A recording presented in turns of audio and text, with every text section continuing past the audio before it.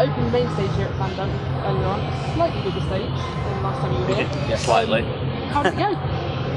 It was my favourite show I've ever played in my entire life. I would second that. Well done. Cheers. Quite a grand claim. You just knock up. Yeah, it was genuinely incredible. We kind of when we got booked for the first on the main stage, we were kind of nervous. Like we get nervous when we book headline shows as well. We don't know if anyone's going to come. You see it grow on. Still stuck in that rut, aren't we? Thinking that no one actually likes our band. Yeah. Like it's a joke that's got out of hand. Yeah. But they. Yeah. The people they came out in their droves. And it was incredible. Like the crowd makes a show for us now because we play the same every night pretty much. I think we're quite tight and well rehearsed, but we gauge a show on how good the crowd is, and it was fucking unbelievable. Better than Leeds yesterday. I think we played better today. Yeah, we played had a few technical difficulties yesterday, but the crowds were equally great. Yeah. Outside and indoor, so difficult to compare. Yesterday seemed like an actual proper gig. Today was like a genuine festival of boxes outside. Yeah. Weather help. Of course, the weather helped. It's glorious today. I mean, you were saying just now about kind of getting nervous. Do you feel pressure being the first on stage? You just to kind of treat it like any other gig, no matter what slot you play? I think if we start to overthink it, we'll probably think we will pressurise ourselves, but we tend not to do that. We tend not to kind of overthink anything. We just kind of go into it, just like we wake up, we're like, what are we doing today? Play the show, sound, done.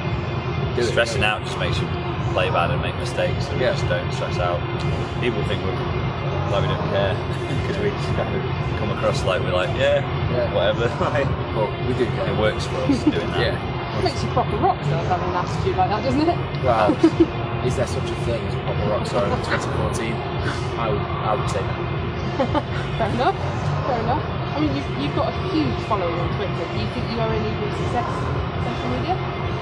I think it just helps, doesn't it? I think it's nice for people to be able to get in touch with us and to keep up to date with stuff that we're doing. They used to have to search and sort of scrape to find when a tour was or what you were doing, and now you can just announce anything to everyone like that, like just the blink of an eye. So that's great.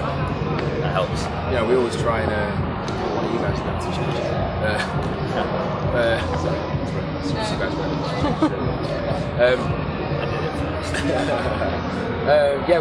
We make a real effort to interact with our fans on social media and make them feel like they're part of the band, which they are really. We want them to football. Wednesday one. Do you think that's important then? Oh, absolutely, yeah. You can't just. You see some bands don't interact with their fans on Twitter and something. That's fair enough. But at the same time, we value our fans really high above anything else. So to go out of our way to ignore them would be like just equal. We get the notification on our phone, questions and shit. Why would we not reply? It only takes 2 seconds. Many more bands are like that, I guess.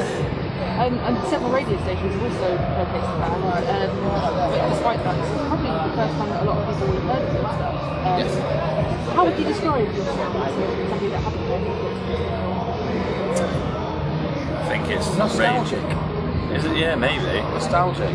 I think it's like rock music predominantly, but it's kind of more like, I guess, like progressive and like radio friendly in terms of like where we're sort of aiming to go with it. We don't really, I don't shout or scream, so I guess it's kind of like radio friendly rock.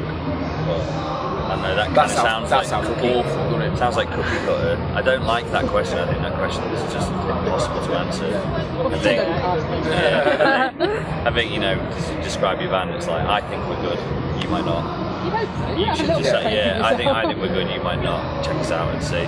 Because you can't, I bet you think we're great. 10. As you mentioned just now, you guys have actually played Fandom before. Yes. What do you love? Everything. Catching with friends. Well, first and foremost, catching with friends. A load of American bands we toured and playing here. There's so many people there. Played with almost every band here, which just goes to show that we've done it for so long. Kind of just know everyone. With all the organisers and stuff, we've done it so many times. It's nice to finally be at a stage where we've got a decent slot, which we've never really had before. But yeah, I like it's the best festival. You might. I've got to say that though, while you're here. Of course. Yeah, here she is. Oh, you binned it. That's why we're putting extra cover on. You said about like being friends with a lot of bands, or the any bands that you're looking forward to seeing today. Got the in-crowd, who's my pass. Let Live.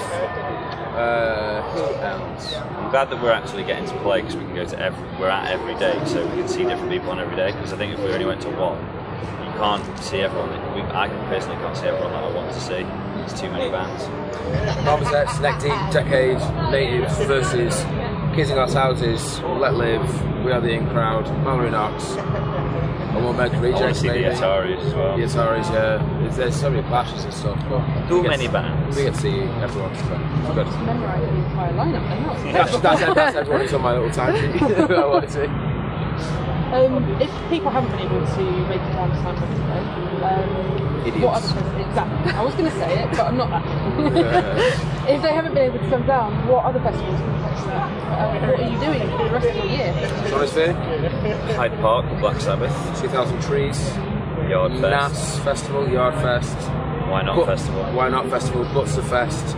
Every single festival that you've ever seen posted on the internet, we're there. Camden Crawl, literally everything. We're booked every weekend now until maybe 2017.